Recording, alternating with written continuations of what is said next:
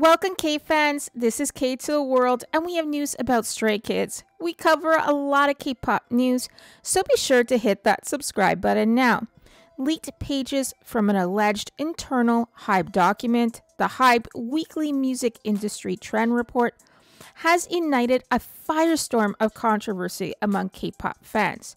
The report, dated August 17, 2022, provides a critical analysis of Stray Kids' promotional activities, raising questions about their viral strategies, and even taking aim at member Hyunjin's dance abilities.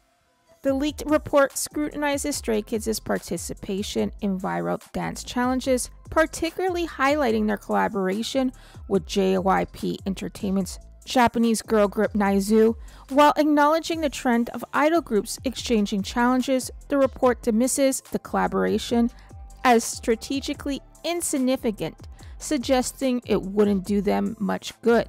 Further fueling the controversy, the report makes a disparaging remark about potential collaborations with other girl groups. It claims that a challenge with TWICE would make Stray Kids look like a bunch of jobless youths with no appeal, while a challenge with ITZY could expose their perceived lack of dance skills in comparison to the ITZY members. The report also takes a direct hit at Hyunjin, one of Stray Kids' most popular members, by questioning his dance abilities. It cites an incident where Hyunjin attempted to dance to New Jeans' Hype Boy during a live broadcast, claiming his performance was so badly executed that it caused a bit of an issue.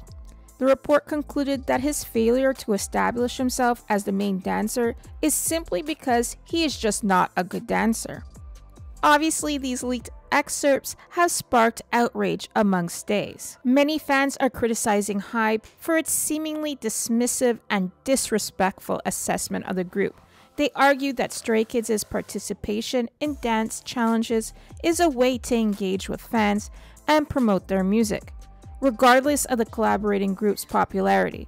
Furthermore, fans are defending Hyunjin's dance skills, highlighting his stage presence and unique style. It remains to be seen how HYBE will respond to this ongoing backlash and whether this incident will impact their groups and their relationships with other agencies. What do you think of HYBE's internal report mentioning Stray Kids and its criticisms of the group? Let me know in the comments section below. And as always, don't forget to hit that subscribe button to stay up to date with K to the World news.